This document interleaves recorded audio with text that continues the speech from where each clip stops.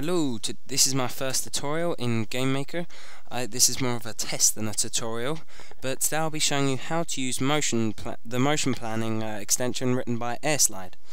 So what we want to do is you just, normal thing, install, find the extension, bring it in, and then we bring it over. And then we want to create our room, and then we'll create an object, and we'll call this master. This is just our brain of the game, and we'll say add event, motion planning, set up grid. You want the second one, and then that's how big the grid should be that it plans the motion in. So you want it to start at 0, 0, and you want to go to the room width and the room height. I always put cell size 16 because that's the width and the thing of the cells in the room editor, nice and small and easy to use. So we want to put our master object into the game, doesn't matter where, and then we want to create a new object, and we'll call this wall. Give it a new sprite, so it fits in. We'll say it is, where is it? 16 by 16, so it matches the grid we put in. Just I'll just fill it in black.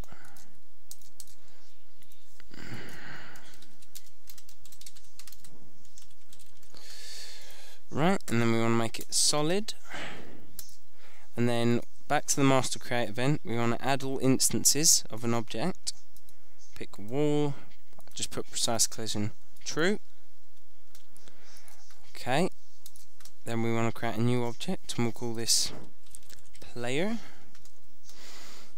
and we'll just give him the sprite. Where are we? We'll also make this one 16 by 16, and we'll just make it more or less a circle. There we go.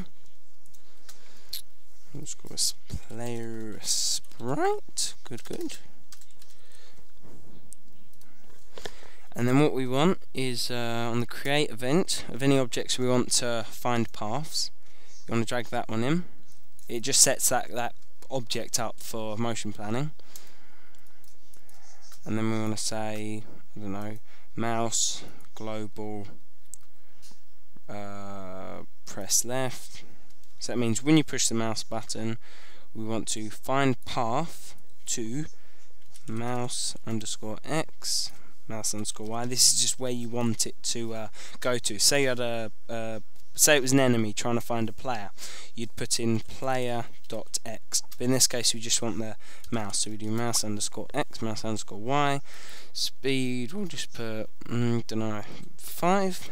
Allow diagonals true. Update grid, just leave that false. Okay, and then we'll go okay. Put the player here. The wall, we'll just make hold shift and drag, and it will draw out wall.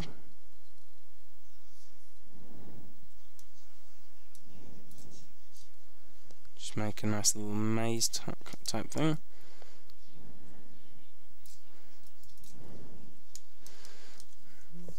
Okay, and then we'll I think that's everything. Tick. Just see if it runs. So what happens is when we click, the player goes to where we've clicked. So if we click inside a wall here, the enemy finds his way through.